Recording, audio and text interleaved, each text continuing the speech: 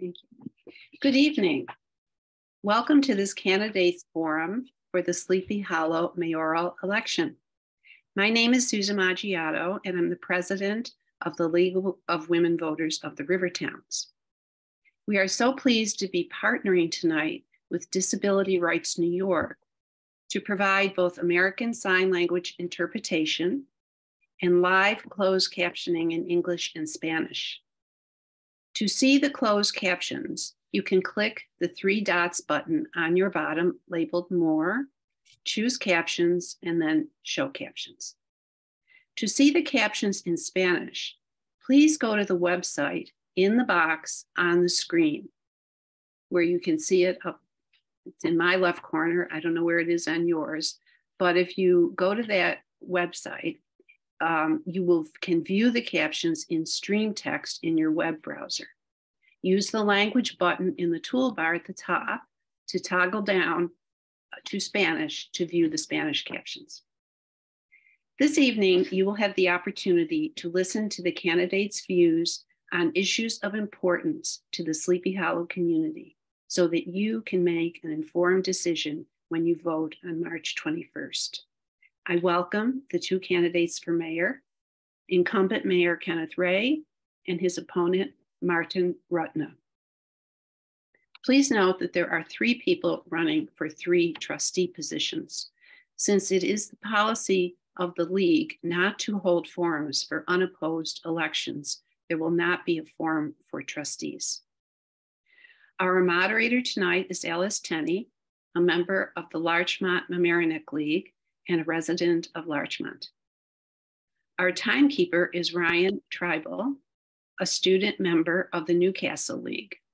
Ryan is a senior at Horace Greeley High School in Chappaqua. We have another student with us as well, Gigi Bragg, who is a member of our own Rivertowns League and a junior at Dobbs Ferry High School. Gigi is going to provide an introduction to the forum for us. Okay. Since 1920, the League of Women Voters has been a nonpartisan, grassroots organization working to protect and expand voting rights and ensure everyone is represented in our democracy. We empower voters and defend democracy through advocacy, education, and litigation at the local, state, and national levels. The League does not support or oppose candidates or political parties. The League is fully committed to ensure compliance in principle and in practice with the national organization's diversity, equity, and inclusion policy. Membership is open to everyone 16 years of age or older.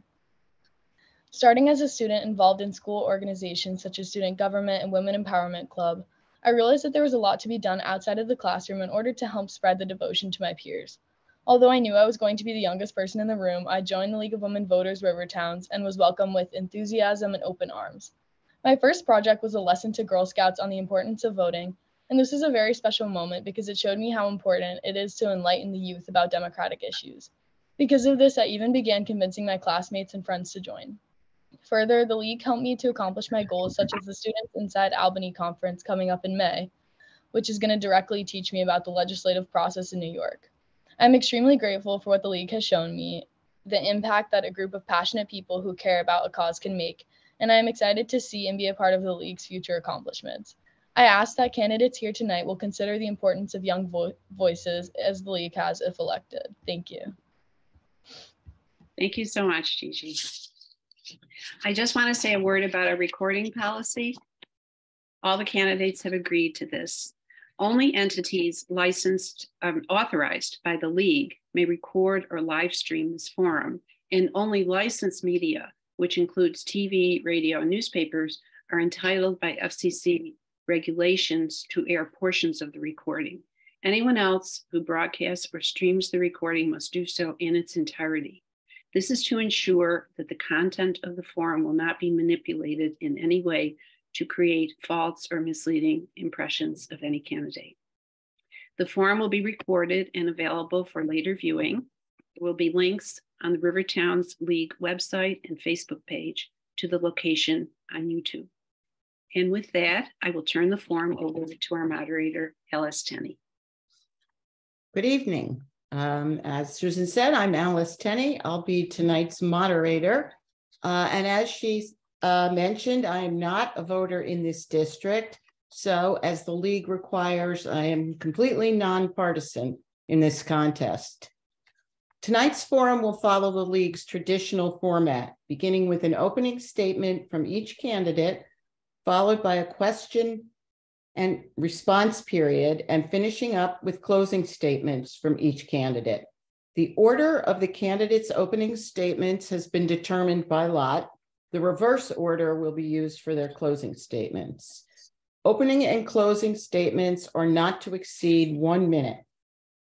Audience questions have been collected by email prior to tonight's forum, and a committee of league members has reviewed and sorted the questions, keeping in mind the relevance to the office and the specifics of this race. I will address each question, to each candidate, after which the candidate may take up to 1.5 minutes to respond. Our timekeeper will be visible on the screen and will alert the moderator and the candidate when 30 seconds of response time are remaining, and then again when it is time to stop. The candidate will be allowed to finish a sentence once he has started.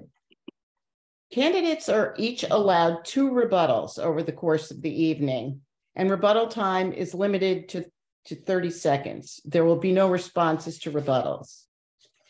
After the closing statements, I reserve the right to grant a rebuttal then if it is deemed necessary. Finally, the candidates will not interrupt each other or the moderator during the forum. And as a moderator, I reserve the right to pause or, if necessary, halt the proceedings to enforce the ground rules and format. Please note that the candidates have not been provided with any of the questions ahead of time.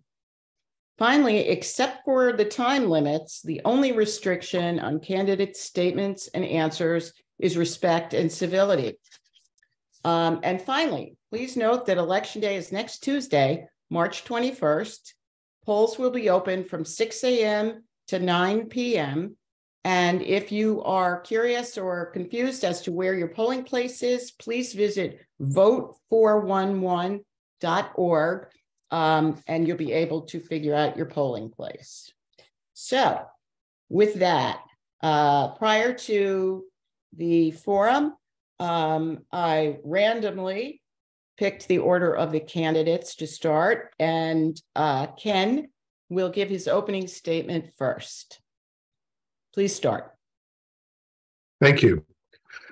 As your mayor, I can point to a strong record of making our village better. For 14 years, I've led Sleepy Hollow through some very complex and thorny issues. Here's where I started. Property taxes were increasing at a rate of 9% per year. Our police department was under federal investigation. The state declared our water reserves presently inadequate and unsafe. No development, not one new home could be built until the reserves increased by 1.5 million gallons. And when GM pulled up stakes, we were fast becoming another decrepit factory town. But together we had a vision, we had a plan. Today, with public-private partnerships, a stable tax base, and significant investments by New York State, Sleepy Hollow is rising.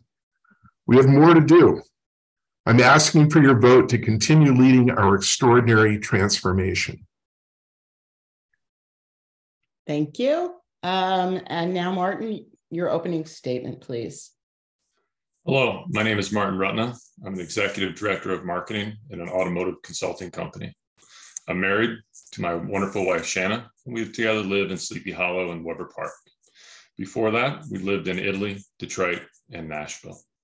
But I can proudly say that Sleepy Hollow is the best place that I've ever called home. I recently had a bizarre experience. I left the corporate boardroom and went to a village meeting and felt excluded. It was that experience that drove my candidacy for mayor. I believe, as a lifelong Democrat, that village government should be accountable to the people, responsive, and transparent in everything it does.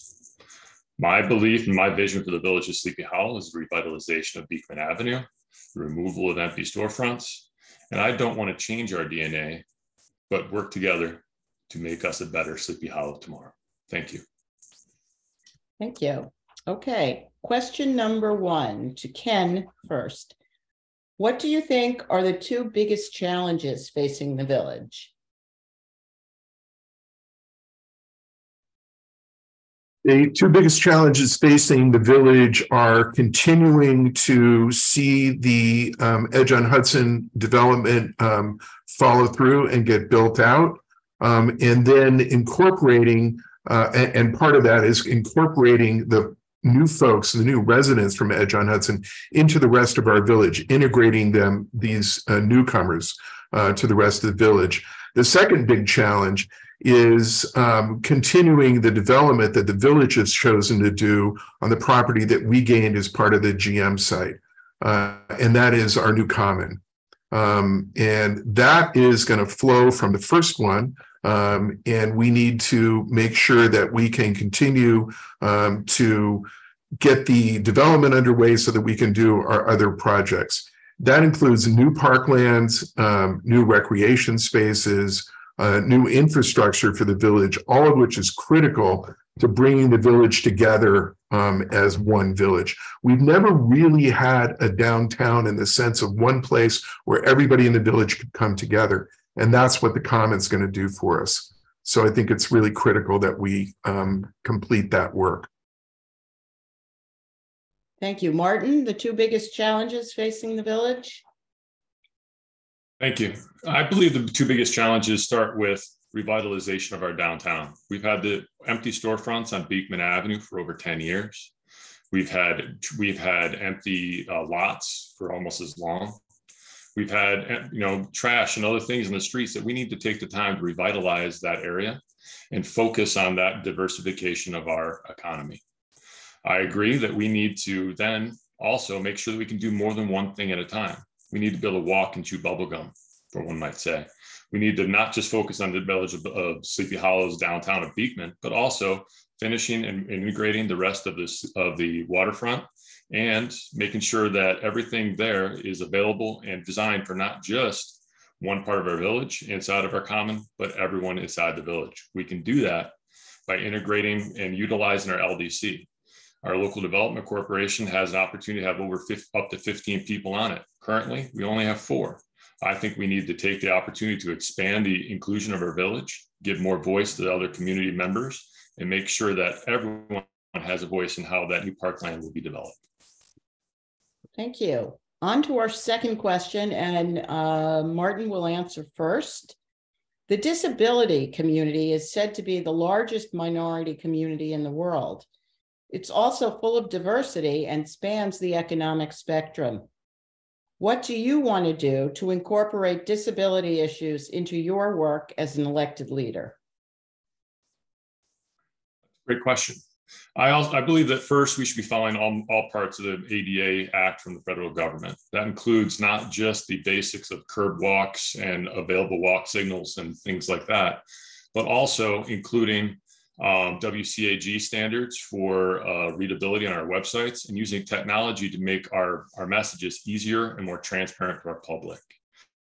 ADA and ability doesn't stem just from what we're doing on the technology front, but also into how we develop our new spaces, making sure that our parks are accessible to everyone, that we are providing economic opportunities to not just a few, but everyone in the community, and treating everyone equal in every part of our day-to-day lives as a village. That transparency and accountability you'll hear me bring up multiple times, because it's important to make sure everyone is included in the prosperity that has been coming inside of Sleepy Hollow, and we've worked so hard to have. Thank you. Thank you. Ken, would you like me to repeat the question? Sure. Please. The disability community is said to be the largest minority community in the world. It's also full of diversity and spans the economic spectrum. What do you want to do to incorporate disability issues into your work as an elected leader? Thank you. We can continue doing some of the things that Martin just mentioned for physical disabilities, as well as continuing to do the kinds of things that we've done in parts of our downtown to make sure that the visually impaired and hearing impaired are properly kept safe in our intersections and our sidewalks and other parts of our downtown. An area that people don't often think about is something that is the interaction between our emergency services and disabled people. And we have a program that's been underway for a while through our police department to voluntarily identify households that have disabled people in them, so that when a police officer or an emergency worker shows up, they understand that there's somebody who is disabled in that household, and they understand how to interact with that person. I know there's been some really tragic circumstances around the country where those kind of measures are not put in place, and they led to some real tragedies. So our police department has been forward thinking. We've been forward thinking and making sure that that's part of how we do our work here in Sleepy Hollow. Thank you. Question number 3, back to you, Ken. Sleepy Hollow is one of 6 villages in Westchester that still has March elections. Do you support moving the elections to coincide with the general election in November? No, I do not. I'll say that again. No, I do not. I think it's great that we have our elections separate, essentially, from the rest of the election cycle. What it means is that village residents can focus on who's running for trustee or mayor and sort of blank out all the other stuff. One of the concerns that I would have is when there's a national ticket, especially in a presidential year, that people would go into the booth and say, I'm voting for this line or that line, and work their way down through. And we're going to be all the way down there on the bottom after everything else. Are they even going to remember to vote for us when they get that far down? And I think in addition to that, we kind of get lost in that shuffle. The focus then is on senatorial candidates or governors or presidents, congressional candidates, and not on us here in the village. I'm part of Unite Sleepy Hollow, which is a nonpartisan political committee that incorporates Democrats and Republicans and unaffiliated voters. We select among ourselves the people that we think are best for the village, regardless of political orientation. And I think we'd get that would all get lost in a fall election. Martin, do you favor moving the elections to November? I do. I actually believe that moving the elections to November will increase inclusivity for the village, increase representation, because it shouldn't be difficult to know what's going on in the government. It's hard to remember that our elections are on March 21st, this upcoming Tuesday, don't forget. And it makes it very difficult for people to remember to show up to vote, to look and to listen. And as a non-incumbent, I can tell you that it definitely impacts the ability for me to reach out to people because they're not expecting that political message. I want people in the village to be transparent. That transparency goes to elections. We move them to November, people know and expect those things. We are lucky. There's no one on this ticket that's running as a Democrat or Republican. We're all running on independent lines, and I think that should continue. That doesn't have a place in village politics.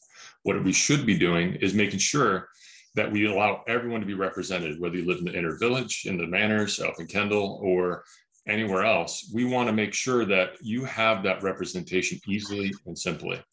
And then what I want to do is make sure that inclusion also extends further, and we should start bringing in term limits. I'm a big proponent of 4 term limits, meaning 4 times as any position in the village government, and then it's time to move on.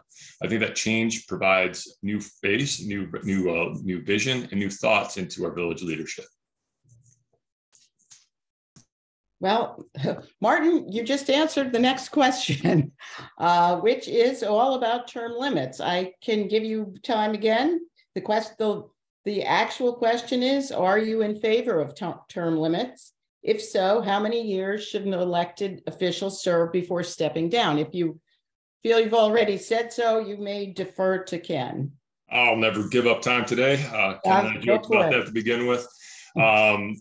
I'll hit it again. Yes, that's 4 term limits. That means a total of 8 years. It's the same number that the President of the United States has. I think it's a very reasonable one. And and ensures turnover. While we have continuity, which is the big concern many people have about term limits, we have the advantage of having one, off-cycle elections. It means only 3 trustees are elected each 2-year term. So we have continuity in that manner, but we also have a long-standing set of village employees and department heads, whether it's the chief of the police, your village administrator, your treasurer, or your clerk. They've all in recent time been very long-serving. I think there's an advantage of providing that history and that continuity that allows for the leadership, the mayor and the trustees, to turn over to create different views. When you walk into a house after 10 years of living there, you might not notice small things that are different. You might not notice that cracked paint or other things, but when you come into it fresh and new, you really see what can be improved. You create a different plan, you create action to improve it. And that is why I think term limits are so important, the ongoing improvement of the village and towards our long-term goals. Ken, are you in favor of term limits? And if so, how many years before required to step down? No, I am not. A few decades ago, I was, because in New York State, you might not know this, Martin, but we didn't have term limits before. We had kind of de facto term limits. It was an incumbent priority process. It was incredibly difficult to get on the ballot all over the state, almost regardless of what the position was. Whole teams of lawyers that would make sure it was really, really difficult to get on the ballot to even run for office. Those laws and procedures were changed. That makes it really easy. Here in the village, you need 100 signatures of registered voters. As you well know, it's pretty simple. It's pretty easy to get on the ballot. And what that means to me is that we do have term limits already. You have to get elected or reelected. So the voters are going to decide you're doing a good job. And if they think you are, they're going to reelect you. I would also point out, just on the previous point, we've had March elections for decades. So the people in Sleepy Hollow know and are used to March elections. It's not a surprise to folks who live here. Thank you. Next question. Ken, you're up first. If you are elected, will the Board of Trustees meetings be made available to the public on Zoom?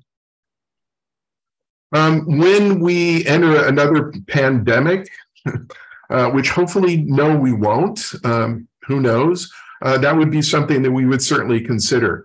I guess another way of answering that question is no, but, as opposed to yes, but.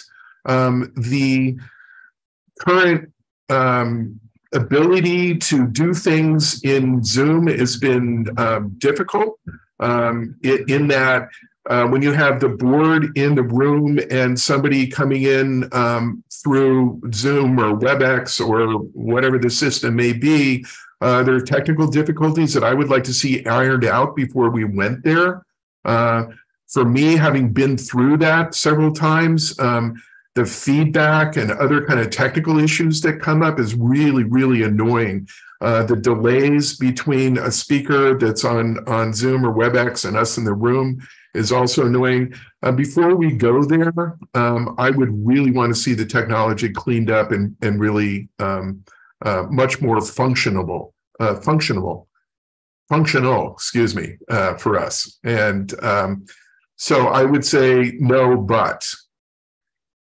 Thank you. Martin, will Board of Trustees meetings be open and available on Zoom? That's a simple answer. That's yes. In fact, I don't think that's far enough. I think transparency is the simple and easiest way we can drive inclusion in our village, making it easier to see what's going on, having a visual record of every meeting and every decision, so people make it convenient for them to understand what's going on and feel like they are engaged in our government process like we want them to be. It goes beyond just taping the meetings up. Let's make the agendas available online on every Friday, preceding the meeting on Tuesday, so that people have time to understand what's going on. Make all the prep notes available with it as well. So that way we can ensure that people are included And if they have questions, they know to show up. We know that they can come in, they can represent themselves on Zoom or anywhere else. I've been working remotely personally since 2017. And I can tell you without a doubt, I've been able to do it successfully and honestly easier than it was to go into the office. I think the mix of those two to show up for certain parts is a huge advantage. So the technology is already there. And we should use that to make sure that anyone can be convenient and understand when they want to be included or how they want to be included in village government. Thank you. Moving on, Martin, as development at Edge on Hudson continues, what mechanisms are in place to assess and respond to the ongoing impacts of traffic, parking, and resource usage? That's a great question. There are a lot of things that are done. So Edge on Hudson is a longstanding project that started a long time ago, I believe right around long before I was resident in the village. They have done complete final environmental impact studies that for the traffic as part of that process. They set up rules and expectations for it. So as we increase the square footage available in Edge on Hudson, there are traffic remediation processes that are already in place. In fact, we've already just about ready to reach the first one of them at 300,000 square feet, where we should start adjusting and accounting for the intersection at the corner of Beekman and Pecanico as one of the ones identified by the traffic study. Additionally, we have made changes to our water to increase our water capacity in recent years. We have also need to do more though. Currently, we only have one of our 2 tanks on the top of the hill available. One of those is still waiting relining and waiting for repair of an existing water line into the lower village and is not currently full. I think we need to make a change to that so we make sure we have our state required 24 hours of available water, and then also continue to drive parking. And what you hit there is a very big part, of my opinion, for the revitalization of Beekman. We need to work with other municipalities, our Board of Education, to start looking at better ways to improve parking on Beekman Avenue. It's been a place and a limiting factor for economic and commercial development for way too many years. And to be able to accommodate the people in Edge on Hudson, we're going to need to make some very drastic changes. Those are things we should bring. Your time is up, Martin. Thank you. Ken, the development at Edge on Hudson, what mechanisms are in place to assess and respond to the ongoing impacts of traffic, parking, and resource usage? First of all, Edge on Hudson has over 500 public parking spaces on the street, what we required as part of their ability to build there. In addition to the private parking spaces in each one of the multifamily buildings and the private parking spaces in the driveways and the garages of the townhouses. So we built in significant parking for the entire project up front. And that's being built as they move forward. I think the most important thing for traffic and traffic-related issues is our intention to build another bridge in and out of Edge on Hudson. And that is an extension of Continental Street as it comes down through the East Parcel, now dubbed the Common, over the Metro North tracks and into Edge on Hudson. And that will accomplish 2 things. It provides another way out of the project so that people coming up Continental Street will end up on Route 9 in front of the Restoration or Historic Hudson Valley. And critically, 2 other things. It provides a way in and out for our emergency services if anything happens on Lower Beekman, and it opens up the riverfront so that the park is accessible to everyone in the village. Thank you. Can I have a rebuttal on that? Yes, you may. The Continental Bridge is, yes, something that we think we should definitely look into, but we have not taken the time to do the traffic studies for it. We have also not taken the time to really communicate with the people on Continental Street or the other impacted parts of Pecanico to understand how that will change the flow of traffic inside our village. These are things we need to do in a decisive action plan that are not reactive and also clearly shared. We need to be more communicative with our village as they're all brand new, and many of them are brand new, and we need to make sure they understand what's changing. Thank you. Thank you. On to our next question. Ken, first, what is proposed for the East Parcel project? What is the total cost to the village, and how is it being financed? What is proposed is a really spectacular plan, a great plan that came out of a very public, years-long process of village residents weighing in on what they wanted to see on that 28 acres. 8 of the acres are set aside for the use of historic Hudson Valley. That was part of the original deal that predates all of us being on the current board. But what will be there is our DPW facility is being moved off of the waterfront and up into the back of the common. And that's been the plan for a very long time. That will help fund the project because we'll be able to sell the property that DPW is on right now. Total cost right now, we're looking at $75 to $80 million for the pieces that include the DPW, new recreation fields, including a full-size soccer field, new passive parkland, and the bridge itself. Future plans, not in that number, include potentially a new recreation center, a building, and an emergency services place. The funding for that is multiple sources. Part of it is the new tax revenue from Edge on Hudson, in addition to $10 million in development fees that are coming in, and significant grants that we've already received and expect to receive from New York State. Thank you. Thank you. Martin, what is proposed for the East Parcel project? What's the cost to the village, and how will it be financed? The East Parcel is going to be a wonderful park that, one, solves our insufficient DPW garage that is currently in place on River Street and moves that into the East Parcel. It'll also be an opportunity for us as a community to create a new safe space, a new community space for our village.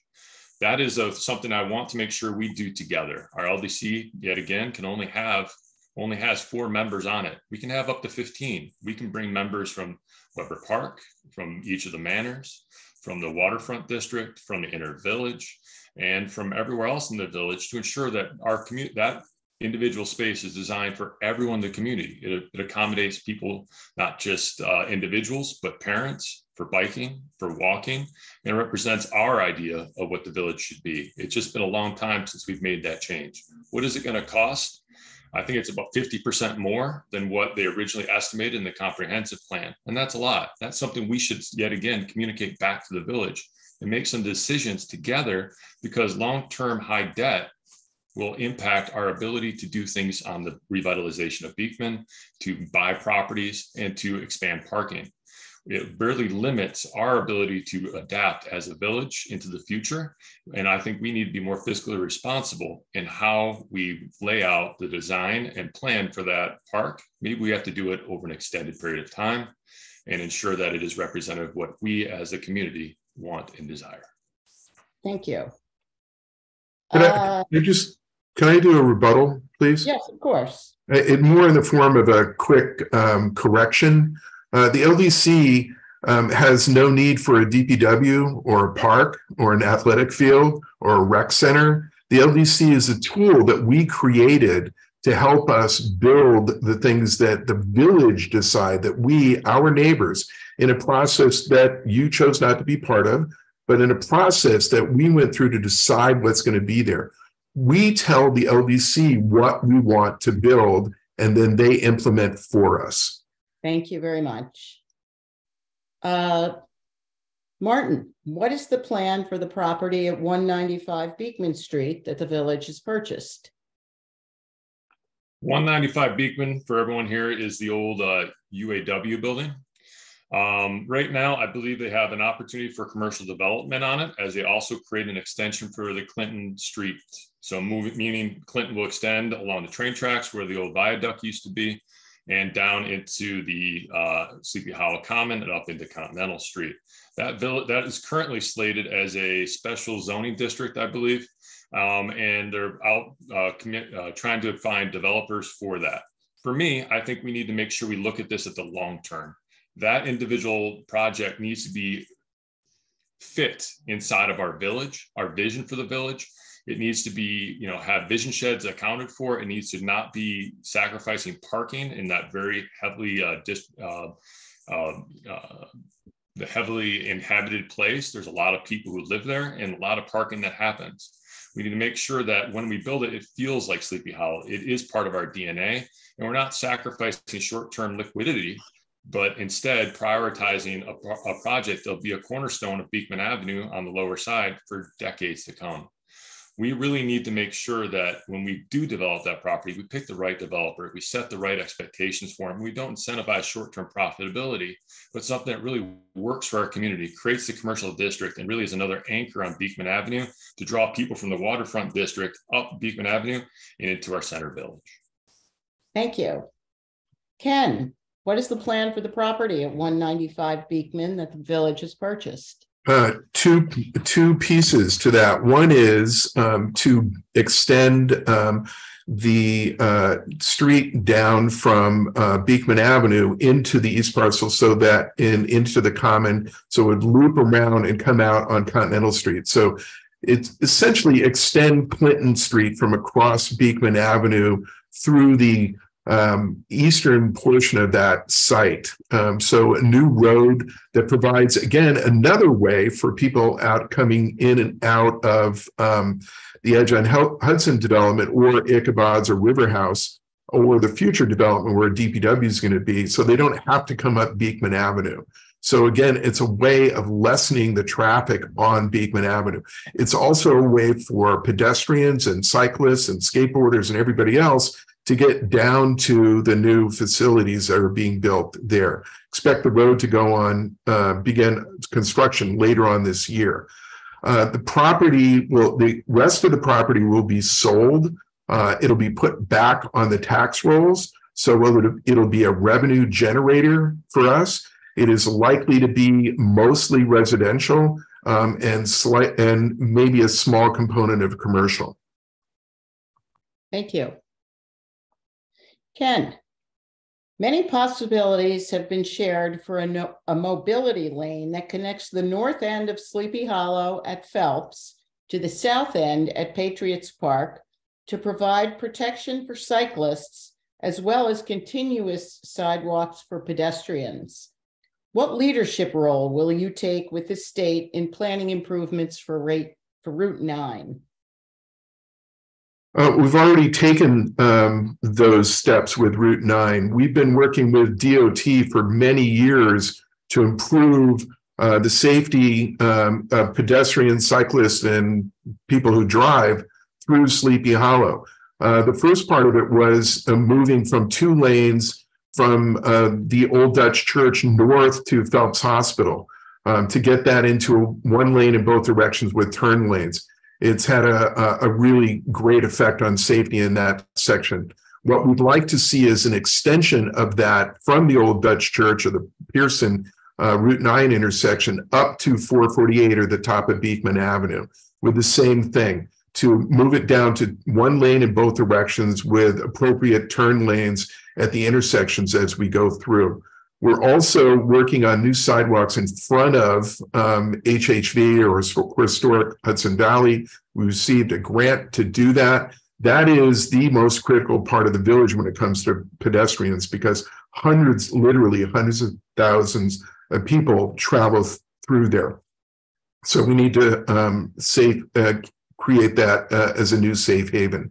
There is some proposals for interesting, I guess is the best way I could say it, for bike lanes. I'd be interested in Martin's thoughts about the protected lanes on Bellwood Avenue and some of the other things that are being proposed.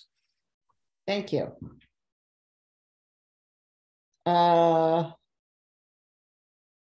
Martin, do you have any creative ideas to addressing parking issues and traffic congestion, especially during the fall tourist season? I think you have to go back to the question. I didn't answer the previous one. I apologize. It's okay.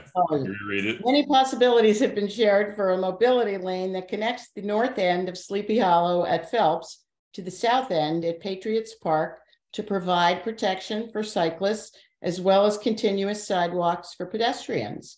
what leadership role will you take with the state in planning improvements for Route 9? Thank you. I believe first it is the active and proactive work with the Department of Transportation. Route 9 has improved over the years. We went from 2 lanes in each direction to what we see today. But I think we have a lot to go. People are afraid to ride bikes on Route 9. I'm afraid to ride a bike on Route 9. There are crosswalks that are dangerous and scary. Many of those in the intersection of Bedford, New Broadway, and Beekman Avenue. In fact, that intersection also causes a large amount of congestion as we work into the busy Sleepy Hollow season. What I do believe is that mobility and walkability should be a primary focus of any government in today's age. We need to make sure that people can get to our community, and it's a part of the reason I want to live here. We want to make sure it's safe to walk no matter where you want to walk, and it's also find ways to connect with other parts of the village. So yes, I agree, the mobility lane is interesting. I think it has to be worked together with Terrytown to create one that connects to the bridge. And if we can find a way of doing that, and it will have to be creative, it's a very big sacrifice of parking. It's a very big community investment in the future of how we want to commute inside of our village. But as a community, we agreed to do that. I think we can then siphon economic development from the bridge and bikers moving forward who really want to explore the northern part of Sleepy Hollow and into our part of the village and bring their money with them. Thank you. And again, apologies for messing up the order there. No worries. Now, Martin, do you have any creative ideas to address parking issues and traffic congestion, especially during the fall tourist season? Yes, actually, I think it comes back to that intersection. One of the biggest areas I have seen is, yet again, that intersection at the top of Beekman. I think we really do need to lobby the Department of Transportation to take a hard look at that intersection for how quickly and how we can adjust the traffic. Second, parking is a big part of our Beekman Avenue and on my revitalization plan. We have to be focusing on bringing additional parking. So when people from outside of our village show up, they have a place they can park, they can get to our village, and they can understand where they want to go and experience the wonderful community that is Sleepy Hollow. I think we should work with our Board of Education. They have voiced multiple times. I know it's going to be slow going in government, but the ability and the need to want to look at more school and maybe move it to somewhere else. We should be proactive in that communication and bringing and talking with them about using their existing parking lot and maybe expanding it to give us additional parking spaces without sacrificing the wonderful parks and the core of our community. Additionally, if we move that piece of property onto the tax roll, it'll help our long-term financial stability and ensure that we have new, interesting, and fun places to interact with commercial and residential inside that historic building. Thank you. Ken, creative ideas to address parking and traffic congestion, especially during the tourist season? You're on mute, Ken. Thank you, ma'am. We have been experimenting with some of those already. We have a senior van that is fairly active during the week. And what we've been doing in the peak season of September and October and into November, we've been using our senior van as a shuttle through the village. So running out to the Phillips Manor train station, back down to Beekman Avenue, Cortlandt Street, Valley Street, and back around again as a free shuttle. As a way of encouraging people to hop on and off and not have to drive. So that's both village residents and people coming in from out of town. Clearly in the peak season, it's people from out of town. So that is something that I look at as continuing and expanding where we can. I would point out that we already work with the Board of Education. Morse School we use as a parking lot already. Every day. So that's already an ongoing piece for us. And I would point out that with the New York Forward grant, the $4.5 million grant that we just got, that's going to focus on economic redevelopment in our downtown, that is going to be one of the things that we will look at. And now we will have one of the important tools, the money, to be able to help us to implement those measures. Thank you. Ken, what will you do to encourage businesses to fill the empty storefronts in the village? Do zoning laws need to be updated to allow for more full-service restaurants? If parking is a consideration, would an Uber or Lyft drop-off zone be created? On the last question, perhaps the first part of it is I'd go back to the New York Forward process. For those of you who are not familiar with it, it is a New York State grant that we recently were awarded after many years of effort to get there, to get that. A lot of work went into it. It will focus on our downtown, primarily Valley, Cortland, and Beekman, so the commercial part of Sleepy Hollow, where the restaurants for the most part are. We would be we're going to be looking at ways to have a very public planning process throughout the rest of the year as part of that grant, and how we can enhance and new businesses. But more importantly, how can we support the businesses that are already here and the residents are already here? The process for some of the more perhaps interesting things like lift drop off and so on will be part of that planning process. So I encourage everyone to be part of that process when we get started, probably in early summer in June when we move forward with that. Thank you. Martin, what will you do to encourage businesses to fill the empty storefronts in the village? Do zoning laws need to be updated to allow for more full-service restaurants? And if parking is a consideration, could an Uber Lyft drop-off zone be created? Great, thank you. What we need first, let's talk about ways of bringing in new businesses. One of those ways that we should be talking about is creating templates. What that is we work cooperatively with, as a government, with our planning and our zoning board to create pre-approved templates for empty lots, like the one next to Fleetwood that's been there almost a decade or more. What we can do is create a look of how that building could be laid out, lay out what is there, work together, and have a pre-approved plan. That can be then socialized out with developers, and what they're going to have is that feeling like, yes, I know I can get this through. We will stand behind that plan, and they can do their own calculations on return on investment.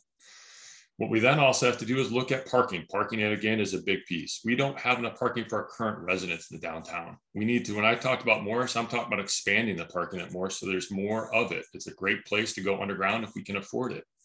We can also go beyond Uber and Lyft, which we all know, especially in busy times, it's hard to get in our neighborhood if you don't pre-plan for it. We should be bringing in bike racks and improving our sidewalks all the way down to the edge on Hudson, not stopping part of the way through the village. We need to make sure that those sidewalks also extend down Valley and Cortland. Is there a valuable portion of our inner village, and really should be more focused on for the decorations and other parts of our village, especially in October, so we appear more welcoming, more cleanly, and what we really want to be as we continue this evolution of Sleepy Hollow towards where we want to go. Thank you. Thank you. Martin. I'm sorry. Ken, would you like your second rebuttal? Yes, I would, please. Go ahead. I just wanted to add that the comprehensive plan that we recently updated has a number of recommendations in it, fairly specific recommendations regarding zoning in our downtown. So there is a plan that was contributed to by the entire village, very specifically in different areas of the downtown, and we have begun the implementation of that already. Thank you. Martin, what opportunities do you see to create more affordable housing in the village? Affordable housing is wonderful. I think it's a big thing we need to account for. So this village of Sleepy Hollow is expensive. It's actually one of the most expensive, if we look at a comprehensive plan, places to own in the river towns. What we need to do is look at ways of leveraging our plan for developers. One of those things can be, as we move and expand to move the department DPW away from River Street over to the east parcel, we can then look at that area for development. And we need to make sure we don't stand by a small amount of affordable and workforce housing we currently have on Edge on Hudson. We have 62, I believe, units there. And that's less than right around 6%. We need to be targeting 10% of our affordable housing for every new development that comes in to make sure everyone can, if they want to stay in our village, has a way of doing so. We can also make sure that our comp plan outlines a lot of great ideas for how to develop our village, but that's not an action plan. What we need is the comprehensive plan put into discrete milestones, discrete actions that we can as a community understand, see, and track. We've had a comp plan since 2018. I don't feel in my mind that we've had the traction we could have. We work together as a community. We can take those individual portions of our comprehensive plan and make that action plan that we can all track, understand, and measure our progress together. Thank you.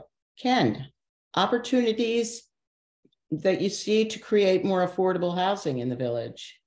Well, again, I would look at our downtown where there are large tracts of vacant land or underutilized land. And I don't mean the storefronts on Beekman Avenue, which are rather small, but there's an opportunity to do things there. And those, again, are in the New York Forward grant area. So those are things that we're going to be looking at very closely. We also included those areas in our grant application. So we've already identified them as areas where we can build additional housing and additional retail along Portland and along Lower Valley. So we're already working on that. It's one of the reasons I think that we got the grant is because we identified those areas.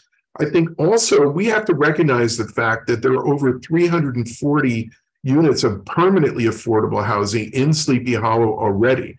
And by permanently affordable, I mean the North Tarrytown Housing Authority, senior building next door, the College Arms. Those are permanently affordable units. And it seems to get lost in the shuffle when the state is coming out with mandates and other kinds of things or attempting to come out with them. You know, we are doing an enormous amount already and have done already. So we are already at this point with the edge units, over 10% of the units in Sleepy Hollow are already permanently affordable. Thank you. Ken, a resident has heard of an open spaces committee that influences development in the village, but can't find any information about it on the village website. Please talk about how the public is informed of the activities of village committees, any openings on the committees, and the qualifications to have appointed them, to be appointed to them. I apologize. Sure. It's not so much influencing development in the village. And let me explain the origins of the Public Space Council. Along the river walk along Riverside Drive in Phillips Manor, there was an old sidewalk that was unused because it was in horrible shape.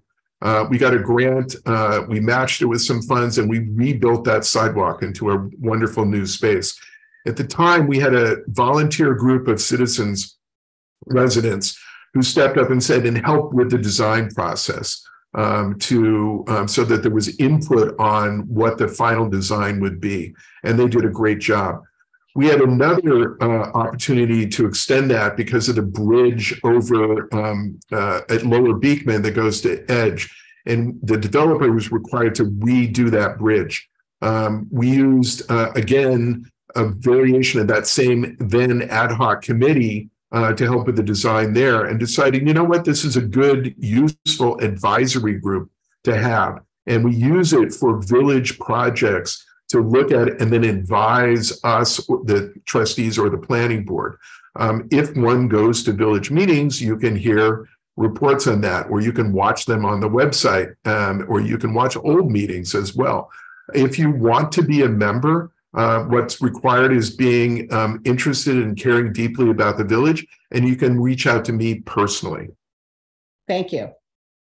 Martin, a resident has heard of an open spaces committee that influences development in the village, but can't find any information about it on the village website. Please discuss how the public is informed of the activities of village committees, of any openings on the committees, and the qualifications to be appointed to them. Thank you. I think what you've highlighted here is an opportunity for us to improve how we communicate with our community.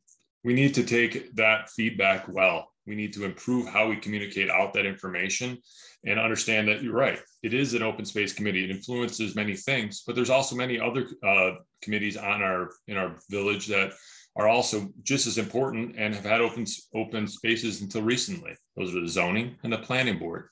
Those have even more power than the open space committee and should be populated by people who do care deeply about our village. I think we have the advantage of having a huge number of volunteers that selflessly dedicate their time.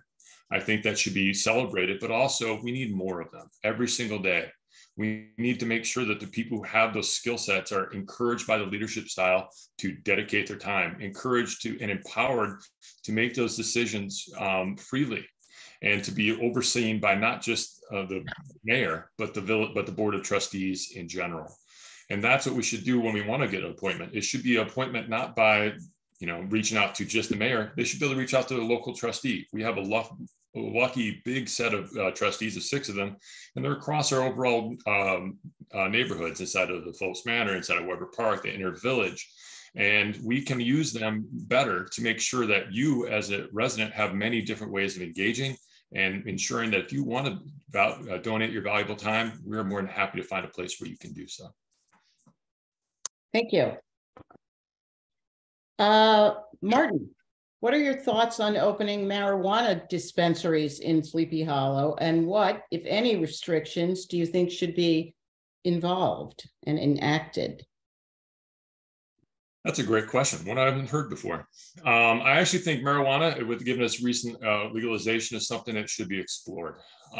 If we were going to, as a community and as a society, decide that marijuana is an available substance that we wish to allow, once it's decriminalized and made available, which I believe it has been, I think we should look at the commercial viability of that and make sure that we as a community open a public referendum, a public hearing, and overly communicate it. If, as an overwhelming number of people, we wish to have a dispensary, I'm okay with that. I think it's something that as a community we have to accept, just like alcohol and other things that are our overall societal norms towards these different substances have altered over time. And as a friend of mine once said, I've never seen someone get in a fist fight after smoking marijuana, but I've seen it after doing alcohol.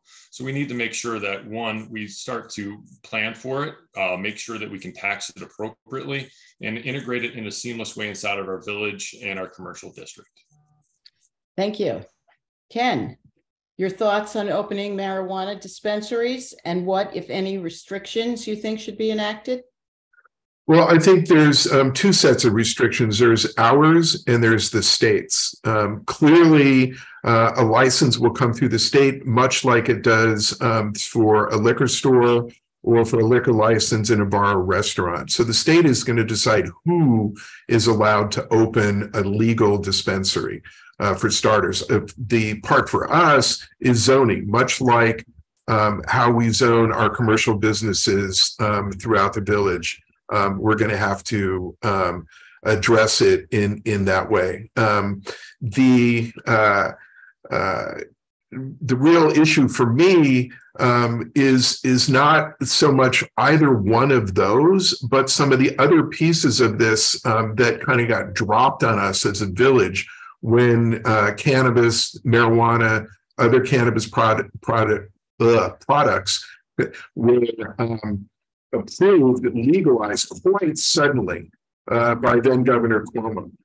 It made it legal for people to light up on the street anywhere in the village, which you can't do with alcohol. You can't walk down the street with a bottle of Jack. You can't have a beer, but you can light up a marijuana product on the street. I think that's really a problem for us. And I think also it's going to be a problem for law enforcement because there's no marijuana equivalent of DUI or DWI testing yet. Thank you. Thank you. Last question, because we are just about a little over the time limit. Ken, how would you respond to the perception that the village code is not enforced or is selectively enforced for things like garbage, littering, use of amplified music, and parking? What is your view on enforcing village rules, and who should be in charge of enforcement? Well, the enforcement is split up among existing village departments already. And of course, we could always have better coordination with everything that we do. There's always room for improvement in any part of the village, including in its governments. Some of the things you mentioned are things that would be enforced by our police department. And others are part of our building department. So the issues for us are making sure that we hit the right people with enforcement activity, and that we're consistent with that. And I think we could always be better in that area. Again, it kind of comes back to what's considered acceptable by certain store owners or by their customers or by our own residents. And unfortunately, the rest of us have to live with people who choose to litter and trash our community, and we have to pick up after them. That's going to be a difficult thing to legislate away or enforce away. But I think that we can continue with the efforts that we have underway to make sure that these things are properly addressed. Thank you. And Martin, how would you respond to the perception that the village code is not enforced or is selectively enforced for things like garbage, littering, use of amplified music, and parking? What is your view on enforcing village rules, and who should be in charge of that enforcement? Thank you. The primary place that all of us are going to look at for enforcement of rules and laws is going to be our police department. They are many times the first line of defense on those things.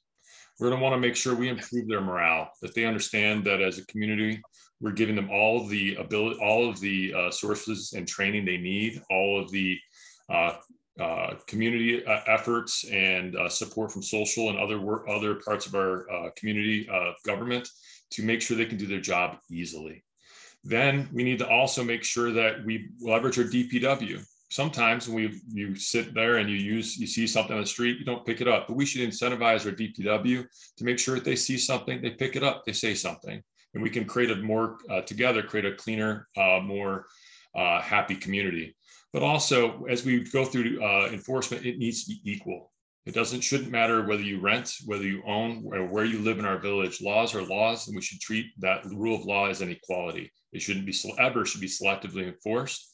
But also, if we have tickets, they should be collected. They should be easy to pay online and enforced, and make sure that we take that revenue and reinvest it into our community and our development of our economic situation. Thank you. Okay, we've now reached our closing arguments. I'll remind you that you each have 90 seconds for your close. And Martin, you can go ahead first, please. Thank you. First, thank you to everyone who took the time out of their day to be here. It's a statement about the village of Sleepy Hollow and how much we all care. And that's what I want to represent, an improving Sleepy Hollow that takes our existing DNA and turns it into a better version of Sleepy Hollow tomorrow. I plan on planning for the long term, not today and not tomorrow. But also I want to say that I want to bring a fresh new voice to our village government. And I believe that in 14 years, we've had the consistent government, but it's time for that to be replaced. It's time for us to take the opportunity to leverage our consistent trustees and create a new leadership and a new vision for the community that is really leveraged by fresh new insights and ideas. Thank you. Ken, closing statement. Thank you. And thank you all for participating this evening. I think this election is really about results versus rhetoric. In the 5 years that Martin has lived here, he's never involved himself in local government except now to become mayor, which I find to be an interesting leap. He never asked to be considered for the zoning or planning boards, didn't volunteer to serve on the ad hoc committee to guide the process of developing our new comprehensive plan. Hasn't shown that he can build consensus, which is critical for a mayor who's just one vote of 7 on the board of trustees. Think about that when you talk about appointments. He doesn't have the relationships that I've forged. That's the reason why I've been endorsed by New York State Senate Majority Leader Andrea Stewart Cousins, by County Executive George Latimer, State Senator Pete Harcum, and Assemblywoman Mary Jane Shimsky. I like Martin. You're articulate, you have an analytical mind, and after this election, I hope you will ask to join one of our boards, planning or zoning, and experience and learn about village government. Thank you all, and for both of us, please get out and vote on Tuesday next week. Thank you. I believe you may have a rebuttal. I'm just going to check with our fearless leader, Susan. I would think you are allowed to have a rebuttal to that. Having not heard otherwise, you may go ahead with your 30 seconds. Thank you. I do a lot inside this community. Please don't underestimate what it takes to walk into a burning building and dedicate the hundreds of hours it takes to do that. It takes consensus to be elected as chief. It takes consensus to build the community that I've built inside of this run for mayor. My choice to not run for trustee is based on my belief that the most good I can do is to change the leadership style inside our village to enable our community, our boards, and our trustees to be more free with their thoughts and make more changes inside what we do. In short, it's time for change. Thank you. Thank you very much. So to wrap up, I first want to remind you that the election day is next Tuesday, the 21st, 6 a.m. to 9 p.m. And if you are unsure of your polling place, please look at vote411.org for information. Finally, I want to thank our candidates, thank our audience, and thank the helpers at the League who have really facilitated this whole process. And that includes our timekeeper, our tech specialists, our translator, and our signer. I wish you all a very pleasant evening. And my last quote for you is that democracy is not a spectator sport. We encourage you to get out and vote. Thank you very much.